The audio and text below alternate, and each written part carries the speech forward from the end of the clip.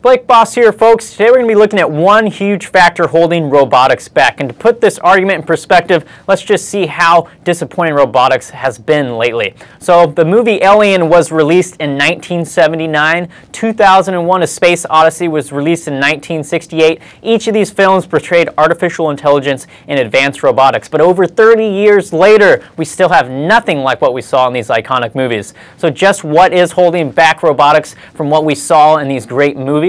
Well, initially my thought was that sensor technology just wasn't there, and that's what was holding us back. But during my recent trip to the AUVSI Unmanned conference here in DC, I asked around to see what the experts thought. From what I gathered, the sensor technology is definitely there. It's processing the data that those sensors provide, which is lacking.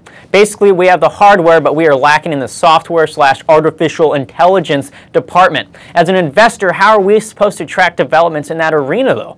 Well, paying attention to DARPA's Robotic Challenging featuring Atlas robot from Boston Engineering is a great idea. They have really big events coming up here in December, and also the event concludes in December of 2014. I can't emphasize how important this event is to robotics. Also, staying current on cognitive computing technology is a really big deal. Watson is known for this at IBM. You can go to their news media room and stay abreast on what's happening with that technology there. Also, reading books is a good idea.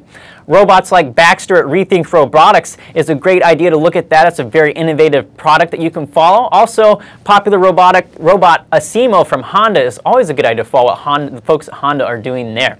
Also, and last but not least, following news at roboticstrends.com is a great resource staying abreast in robotics news. All in all, though, folks, investing in robotics revolution is very hard. I'm still biding my time and looking closer at companies like ABB, Adept, that ticker there is ADEP, IBM, and iRobot. But investing in the software side is really tricky. Right now, it doesn't appear the tech in Watson is applicable to humanoid robotics. But I'll be keeping an eye out, folks, so stay tuned. Be sure to check back at Fool.com. We'll be bringing you the robotics news that matters. Thanks for watching, and Fool on.